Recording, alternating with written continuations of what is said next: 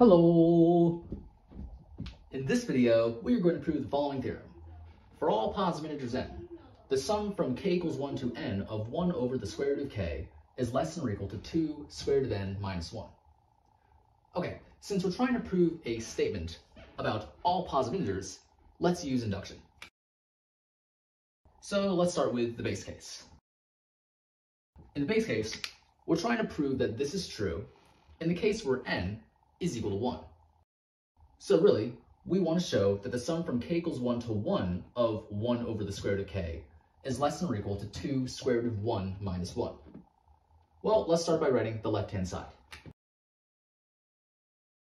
Now, this is just equal to 1 over the square root of 1, and that's just equal to 1, and 1 is equal to 2 square root of 1 minus 1.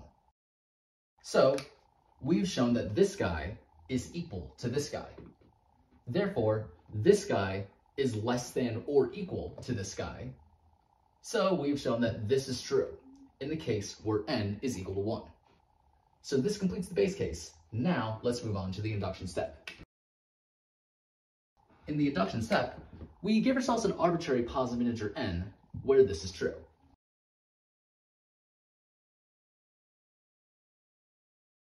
And the whole goal of the induction step at this point is to show that this is also true for n plus 1. Which means we want to show that this is true. And let's start by writing the left-hand side. Now let's pull away the n plus 1th term of this sum. So we can rewrite this as the sum from k equals 1 to n of 1 over the square root of k plus 1 over the square root of n plus 1. And then, by our induction hypothesis, we know that this guy is less than or equal to 2 square root of n minus 1. So, this entire thing must be less than or equal to 2 square root of n minus 1 plus 1 over square root of n plus 1. Now remember, the whole goal is to make this guy less than or equal to 2 square root of n plus 1 minus 1. And at this point, we are expecting to be able to make this guy less than or equal to 2 square root of n plus 1 minus 1.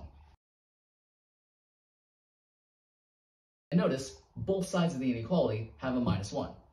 So really, we're expecting this to be true. And if we subtract 2 square root of n to the other side, this means we're expecting this to be true. And it turns out we can re-express square root of n plus 1 minus square root of n in a different way.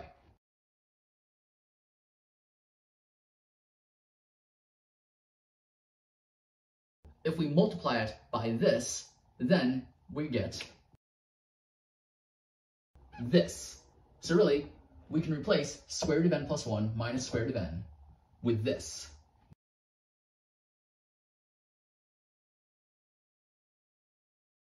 So really, we're expecting this to be true.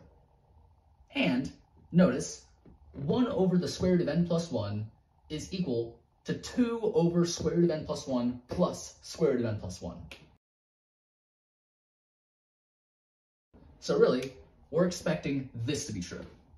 And intuitively, it seems pretty clear that this inequality is true, because the numerators are equal, and this denominator is greater than this denominator. So, we can show that this is true, and in fact, it'll be strictly less than, right? The reason why we know that this inequality is true is because, well, first of all, we know that n plus 1 is greater than n.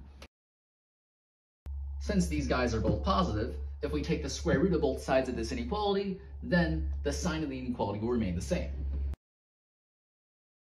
If we add square root of n plus 1 to both sides of this inequality, the sign of the inequality remain the same. And then, since both sides of the inequality are positive, if we take the reciprocal of both sides of the inequality, then the sign of the inequality will be reversed.